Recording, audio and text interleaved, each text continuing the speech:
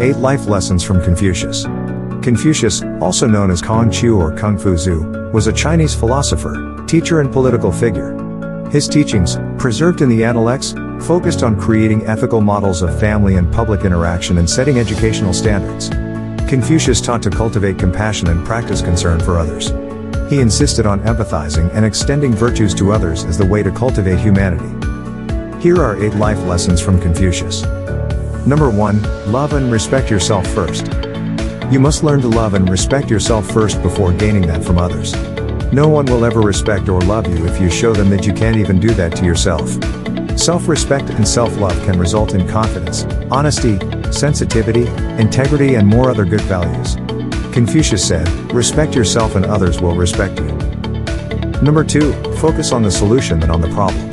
Instead of complaining and stressing yourself because you have a problem, take a deep breath, relax and think of a solution. If you keep on panicking and thinking about the problem all the time, you will never be able to get rid of that. If you focus on problems, that will just result in negative thoughts, while if you focus on making solutions, you'll engage yourself in resolving the problem. Confucius said, "Better light a candle than curse the darkness." Number 3. Let go of hate and feelings of revenge. Learn to forgive.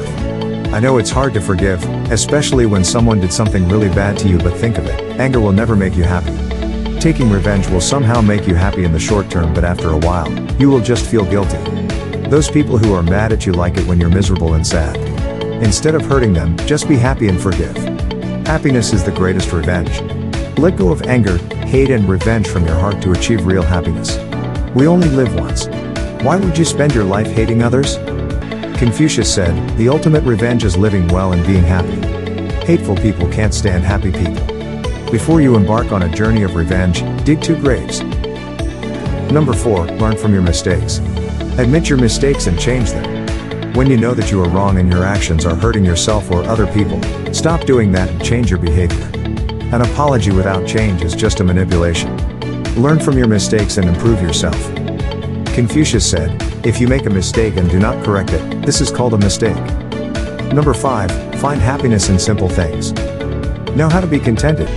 Some people are not happy because they don't know the word contentment. Appreciate what you have right now, because some people are dying just to have those things.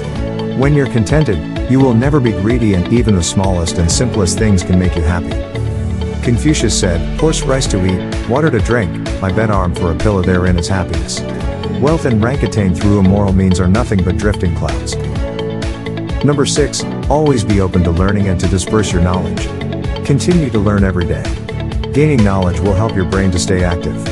Learning new things will help you become better and will make you grow. Read books, search the internet for the things you want to know, and then share your knowledge with others. Confucius said, "Never tire to study and to teach to others." Number 7. Be persistent and you will attain your goals. No matter how many times you fail, never give up. It doesn't matter how long it will take for you to become successful. What matters is that you're not stopping from reaching your goals. Keep on trying again. It's better to work slowly but surely than to rush things. Confucius said, "It does not matter how slowly you go as long as you do not stop." Number 8. Remember to question everything. Always remember that there's nothing wrong in asking questions. It just means that you want to learn and you don't want to commit a mistake. Don't be shy in asking questions, especially if you're not sure of what to do.